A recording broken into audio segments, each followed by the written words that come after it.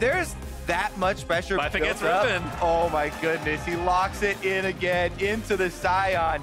He is unafraid. But now he does. Didn't see him. JJ though lands the hook. Turtle trying to run away. Needs one more. The auto does proc. Lyra also very low. That's first one to Santorin, but it will be traded as Lyra able to grab the kill in Death Denied. Still Piglet. He's going to go down. Santorin grabs the double. Might make it 3. Lee Sin. Free win. He collects it all. Oh, JJ, he stole it. Phase 3. We went going for another gank and he's in. He might as well. Vulcan gonna hop away, but Santorin follows with the resonating strike. No flash, no hope here for Vulcan. And that's another kill, this time donated to Wild Turtle. Yep, he gives that one over. Is enough of an advantage for them to end it before Clutch can get enough items. Charge is definitely gonna get off. Give him 2 for sure. And it might even be first turret bonus. They are gonna try and take it down. Always a good turret to get if you can. Lyra is gonna go drowsy after the bubble. Pobelta moving forward. There's the hook in from JJ, finds Vulcan, but he's stand besides Lyra to get to safety. So that means Clutch Gaming get an Ocean Drake to try and survive one of these teams. And if Zoe took another chunk of damage there, Damonte gets to call down Lyra's ultimate and finish him off with JJ. Almost getting stunned. Last Q is true for Piglet. And Clutch have enough to finish off this outer turret and equalize the structures here. Gold lead also going to sink closer to about 15. Going to start here. Hooney gives up the turret that he could have gotten. Drake is low. Santorin needs to finish it off. He does find the sniper. Here's the fight. JJ knocked up there by Sion. Hooney with a great ult. Lyra gets the kill into JJ as Viper does get to the team fight. Finds the 2-man stun, but he might be CC'd for a little too long. The knockup from Hooney is wonderful as Damonte grabs that shutdown. Big difference there. And Karthus is he gets a stopwatch. Nice watch there from Santorin. Saves his life. Makes a little bit of space for them, but he definitely goes down himself, and it is 2 kills and a turret for Clutch Gaming. Yeah, Clutch actually go up. Time to engage for the team. So it really does seem like it's paying off so much better for them this time around. Oh, Damonte just can claim this turret. Actually up a few stand for it. That. Boom. There we go. A few more sparklers. Damonte also doing some side landing of his own.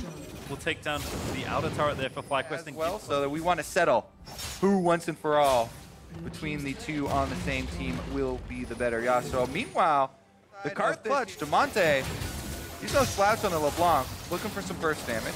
Well, Turtle also under a bit of threat as the TP's coming in.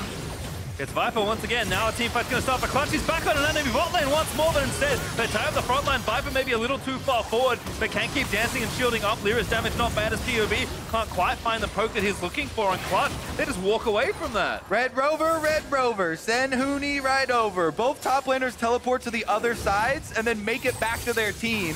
But since Hooney is Sion, he's able to get back at 100% HP, and they take the objective afterwards and be unavoidable. Hooney's going for it. Look at JJ straight to the wall, but JJ still low, lands the hook, but Sion is just very difficult for them to kill. Viper dancing back around as POV tries to do what he can, but Damonte dives back in, almost grabs the kill. Hooney asleep, won't quite die. Turtle is going in for it as Lyra does get one stopwatch out of Pobelta, and JJ somehow lives. FlyQuest still fighting on the other side as Viper grabs the shutdown. There's 1 kill back as Santorin will fall, but Viper still chasing, gets the knockup, lands the stun. No, he just missed as Turtle is also trying to run it down and get the other kill. Turtle. He lands the stun with a W. He grabs the next kill. Sion's drowsy and back to full health thanks to the Warmogs, and FlyQuest, they finally... I think he chose the clone. In the end, they still chase down Damonte, though, and they are keeping up the pressure. Lyra now getting flanked. And that's actually the wraparound, but Hooney's have enough damage to take him down. They'll get Lyra as well. Viper still chasing. GA still up. Keeps going. The stopwatch will not be enough to save him. Hooney trying to run interference in zombie mode, but FlyQuest grab it all. FlyQuest are taking over here. They run right down the mid lane. Barrage gets some damage onto Pobelta, but Lyra's not up. He can't ult. He doesn't even have it, even if he did. And that will be Baron over to FlyQuest unanswered. And Santorin did die, but it was a noble one. I don't know how he found that kick onto Piglet, but he did. That kind of rolled the rest of the team fight over from there as FlyQuest play wonderfully as a team to give themselves this Baron and a pretty significant gold lead once more. The gold standard, of course, is to crack some of these inhibitor turrets. We'll see how Clutch's defense looks. I gotta be honest, I was a little worried for Viper coming into the LCS. With the top laners that the teams were sporting this time around, he is the new guy coming up from the academy, the Riven player. People were really worried what was he gonna be like without it, and now he's showing up so big in back-to-back games this weekend, taking the turret down bottom with the Baron buff. FlyQuest relentless. Not quite enough to finish it off just yet, but they do get the mid inhib after taking down the turret, and Viper just launches back in. Last few autos, gonna keep dancing away, has that shield on an extraordinarily low cooldown. And FlyQuest just continuing to stream into the base. Huni, he popped his stone plate. JJ on the front line. He's going to land that hook. He pops a watch just to try and buy a bit more time, but Vulcan will finish him off. Still FlyQuest fighting Huni. Not enough front line to live through it all. And now going to run back and try and take down POB. They'll run interference as they can. Huni will not be able to get a kill from the grave, and FlyQuest still charging in. FlyQuest look like they are going to run this one through. Yep, Mountain Break the second. Does go over. Still. And here we go, Viper. Doesn't need the buff just yet. Gonna keep dancing around. Gets knocked up. Finishes off the inhib. He's getting a friend to TP in. It's Piglet this time around. And Viper, he manages 1v2. We'll have to see. Doesn't put the ulti just yet. The GA, though, is there.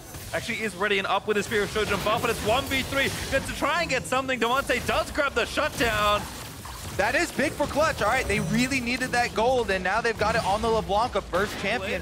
Put him to sleep, because FlyQuest are trying to take down the Baron nice and swiftly. Kai'Sa so good on this objective in Centaur. Turret, they've got to defend. Yeah, Player actually just barreling down mid lane, trying to take down some more structures. Viper move his way over. He's working on the Nexus. He's going to take at least one of these turrets. He does move away. He's getting the hits down. He's not going to get CC'd up, but can he get out? He dashes out to safety. Now his team moves in to reinforce, and Damonte's out in no man's land. FlyQuest just move in and demolish these inhibs. Yep, with Baron buff 2 buffing up super. See them push into the base after the Elder Dragon, but I think you might be right, Base Street. They might go for the reset here with the extra Baron buffs empowering it. Ah, they were thinking to do it. It does seem like this one for Clutch, but the walls are just closing in around Clutch. They played pretty well to try and push the game to this point, but FlyQuest just looked a little better now, putting the finishing touches on Clutch's rubble as that inhib falls as well. This is the nightmare scenario. Baron buff, super minions everywhere, Zoe's poking you. Oh man. The Riven. Slow and steady towards the Nexus here for FlyQuest. Viper, though, taking matters into his own hands. He wants to try and take down the Nexus. They can't really do anything about it. There's too much for Clutch to drop on. As FlyQuest stick the landing and take down Clutch. Viper gets one last kill there at the very end, right before finishing the touches on the Nexus itself, and FlyQuest looking scary. Back-to-back Riven games this week, back-to-back wins, 2-0 weekend, and they are surging once again. Rightful place at the top of the standings. Absolutely. I think it's always nice to see these players with their pocket picks. You know, you get one win with a champion like Riven, like, okay, yeah, like, that was cool, dude. Yeah. You know? But to do it again in such commanding fashion, like, it's not just a pick they're playing because he's really good at it, because he is. They also believe that they can build comps around it and win games against a very strong-looking team-fighting team for Clutch. Clutch were in that game pretty much the whole late game. Those last 10-15 minutes, if they could have found a fight, they could have won, but FlyQuest executed really well with their team comp. Yeah, definitely true. The Clutch gaming scaling kind of looming over you the whole time, a little bit unsure, but I have to say, really good play from every member on that team.